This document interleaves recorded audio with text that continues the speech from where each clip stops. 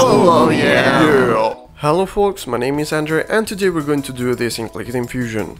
Like you can see, our object appears and disappears every half of a second. Like you can see, this is just an active. On the values, I'm going to give it a flag. I'm going to rename it visible. Flags are booleans. They can be on or off. If they are on, I'm going to make the object appear. If they are off, I'm going to make the object invisible. So I'm going to put a condition here, every half of second, and under our object, I'm going to flag and toggle flag. Select here our flag named visible. Now we're going to find out if the flag is on.